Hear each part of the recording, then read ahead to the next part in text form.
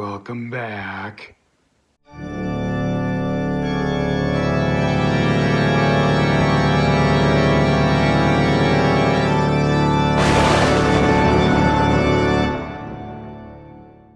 Well, cat's out of the bag. Season 2 is all Jim Beam. Last week we started off at ground level, the classic white label and its level up, the single barrel. We also had our first inter-brand ranking, and the white label lost to Evan Williams Black, meaning Jim Beam white label is at the very bottom of the ranks so far. And it also scored a gut-wrenching 2. Poor thing.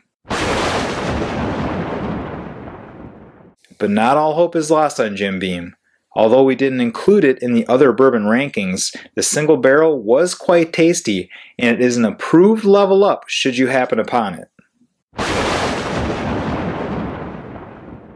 Now let's see what else the Jim Beam Company has in store for us. Now you've probably seen this bottle nestled right in with the Jim Beam assortment, and you've probably looked at it and said, eh? And then you probably looked up reviews and saw things like, oh, it's a man's whiskey. And you probably thought to yourself, well, I gotta prove I'm a man.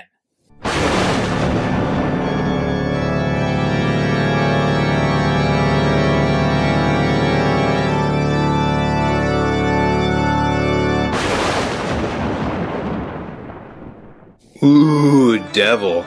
So tough and so manly. Okay, full disclosure, I'm not a big fan of the name. And not just for obvious reasons, but also because of the whole machismo, oh, let's see how tough you can be thing. I just like when the quality of a product speaks for itself, and this just seems gimmicky. All that aside, the bourbon is around 20 bucks, so manly.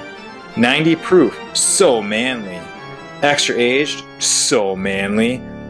And the whole shtick behind it is they blend it with bourbon that was soaked into the barrel walls during aging and then extracted. They're referencing the angel's share. So what is the angel's share? Angel's share is when the alcohol escapes the barrel during aging. You can usually count on the proof of whiskey going down the longer it ages in the barrel. So Jim Beam is calling the whiskey that soaked into the barrel walls the devil's cut. And it all sounds so manly, but does it live up to the story? Well, let's find out.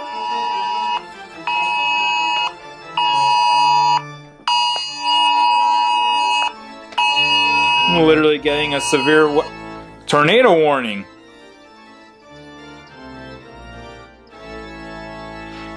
Let's try this again.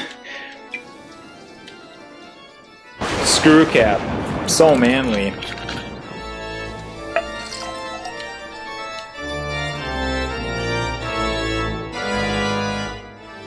On the nose, I'm getting nail polish, black cherries, and peanuts. It's actually not that bad.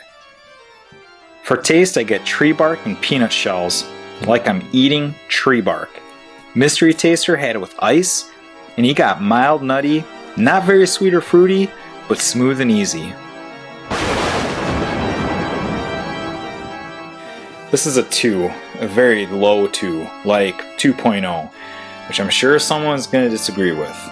It's not gross, but it makes sense why it tastes like you're drinking a chunk of wood. And there's no way you should buy this instead of the Evan Williams Black. I will retain this bottle for ranking purposes only and will not buy it again. In fact, I've debated whether or not to rank bottles that score less than a 3 anyway, since what's the point? I'm not recommending you buy them anyway.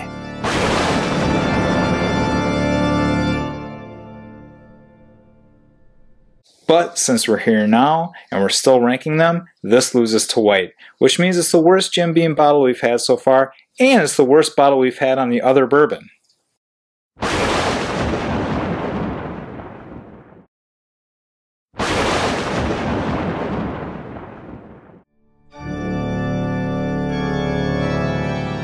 But you know, that's why we're here, to help you avoid these disappointing buys. I just saved you 20 bucks. We should celebrate. Now where did I put that bottle of